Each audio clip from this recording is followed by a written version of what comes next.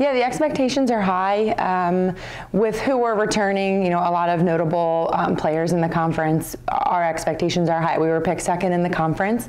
So yeah, we set the bar up there. And when it comes to practices, we are just like shooting for that bar with each practice of just, again, going after our goals, knowing what we need to do as a team, and making sure that all, three of our components are strong once we start playing in about 2 weeks. Yeah, our top returners, are the ones who, again, were noted in the conference last year. So we have Juliana Presto and Brenna Dolan, both from our pitching staff, who were named to the all-conference team last year. And then we also have Megan Suey, third baseman, who was co-rookie of the year in the conference last year. So with them, returning with all their experience and all the innings under their belts, and their success, with the addition of everyone else around them, again, those expectations are pretty high for us.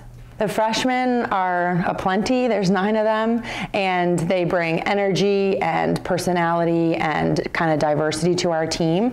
So they are really, really coming in, again, with that energy, pushing people, kind of knowing that they're a freshman and they don't have any expectations, but their attitude and effort is either going to help them succeed, or it's most certainly going to help, the players in front of them or the returners around them succeed. Yeah, it's only really my second season in the Freedom, I think, and last year being the COVID year, we didn't even play everyone in the Freedom. So I am excited for that to become a little bit more normal. I do, obviously everyone wants to be chosen first in the preseason poll, but I do understand and respect the order. So we are shooting for Misericordia and Stevens, as they know, but the rest of the conference, I really do think anyone can take a game from anyone, and that did happen to us last year. So I think it's exciting to have to level up every game, and not assuming that you're going to take anything from anyone.